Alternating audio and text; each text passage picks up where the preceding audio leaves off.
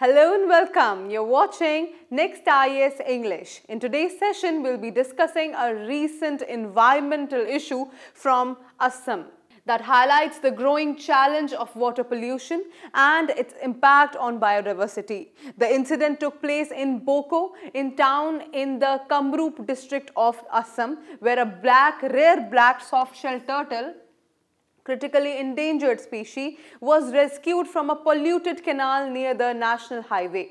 This case is not just about the rescue of one animal. It's a reflection of how human activities like waste dumping and poor water management are threatening entire aquatic ecosystems. So let's quickly get started. Let's begin with the background and geography. So, a real incident from Assam's Boko region where increasing pollution in the local river system has begun threatening aquatic life. Recently, as I've already mentioned, a rare black softshell turtle was rescued from a polluted canal. This case is not just a wildlife rescue story. It reflects how unchecked dumping of waste and water contamination can disturb the delicate balance of freshwater ecosystems.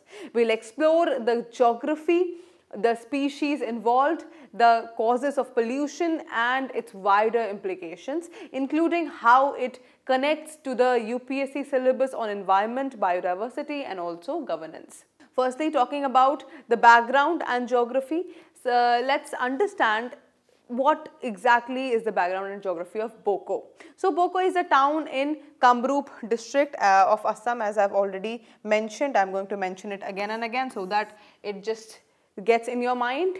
It is located about 60 kilometers west from Guwahati and alongside National Highway 17. It lies in the foothill belt of Assam-Meghalaya border as an rich area in wetlands and alluvial plains. The region falls under the Boko-Soegaon subdivision and is the part of Brahmaputra basin.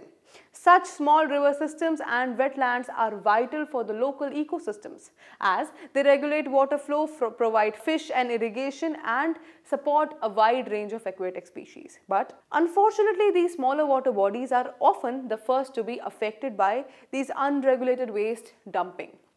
Now, moving forward, let's talk about the Boko River and the wetland. Now, talking about the Boko River and the wetland and its adjoining wetlands which form a part of the Brahmaputra's complex drainage system.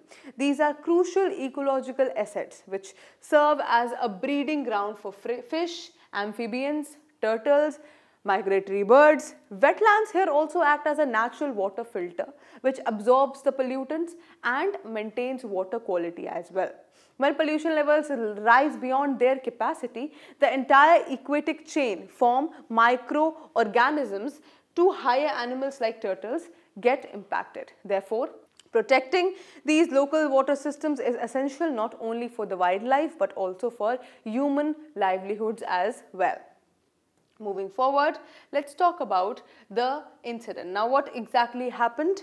So, on October 28, 2025, passerby noticed that a turtle crawling out of a canal of NH17 Borpara in Boko. Concerned residents informed the Singra Forest Range Office. A team led by Range Officer Pinku Singh reached the site and rescued the turtle, later releasing it into a temple pond at Nagopara.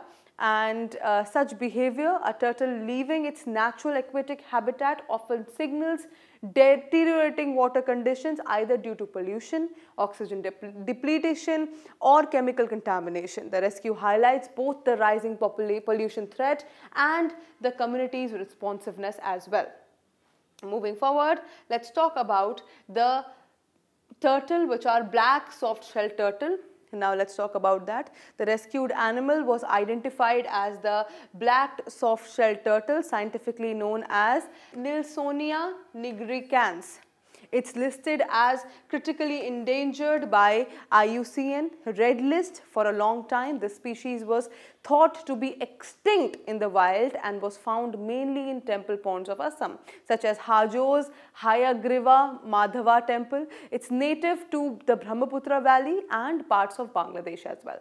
Interestingly, despite its critical status, it is not legally protected under India's Wildlife Protection Act 1972.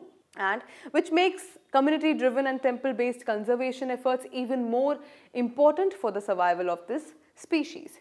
Moving forward, let's talk about the pollution and the causes. Now, what were the causes and the pollution? The main cause of water contamination in Boko is improper waste disposal from local Boko market. Shopkeepers and traders dump hotel waste, food waste, plastic, fish, meat residues directly into the river and canals, often at the night. Now, this continuous dumping reduces the oxygen level, increases bacterial load and makes the water foul smelling and toxic. The pollution is not limited to the river alone. It spreads to nearby ponds and wetlands, destroying the breeding grounds for fish, turtles and other aquatic species. Now, it's a clear case of how local negligence can trigger an ecological crisis. Moving forward, let's talk about the ecological significance. Now, what are the ecological significance of this turtles in general as well? Turtles are known as bioindicators of water health. This means that their presence or absence reflect the health of a water body. When turtles are forced out of their habitat, it indicates that the water system is no longer habitable. In Assam, turtles also hold cultural and religious importance as well. Many temple ponds serve as safe habitats for them. Thus, the conservation of such species bridges science, culture and spirituality. Moreover, smaller tributaries like the Boko feed into the Brahmaputra, and pollution in these minor streams eventually affects the larger basin. Hence, local actions have regional consequences. So, moving forward, let's talk about the legal and policy framework. Now, what are the legal and policy framework? Let's talk about that. From a legal point of view, the black softshell turtle is recognized as critically endangered by IUCN, as I've already told you, and is included in the CITES Appendix 1, which means that international trade is banned. However, it lacks direct protection under India's Wildlife Protection Act, which is a major policy gap.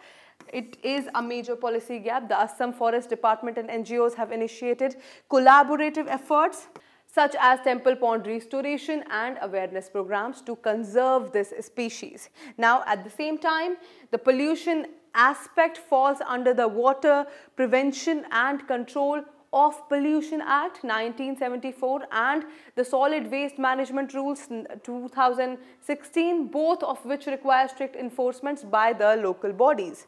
Moving forward, let's talk about the challenges and way forward. Now, what are the challenges and what are the way forward? So, the Boko case reveals several governance and implementation challenges, which is weak enforcement of waste disposal rules, poor awareness and lack of legal protection of species, and a need for community monitoring.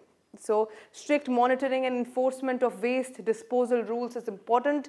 Setting up decentralized waste collection systems, that is also crucial. Community participation in cleanliness drives and awareness campaigns can be done. Restoring local wetlands and water quality through ecological audits is very important. Integrating temple-based conservation, which is already happening in Assam, into formal wildlife protection frameworks is also important. Only a mix of policy, participation, enforcement can ensure this long-term sustainability. Now, moving forward, let's talk about the conclusion. Now, it is very important. See, to wrap up, the Boko turtle rescue is both a warning as well as an opportunity. It highlights how small-scale pollution can have large-scale ecological impacts. Protecting endangered species like the black softshell turtle requires a prolonged approach, tackling pollution at its source, empowering communities and aligning cultural values with conservation. In a broader sense, this incident reminds us that saving biodiversity is not just about wildlife, it's about preserving the health of the very ecosystems that sustain the human life.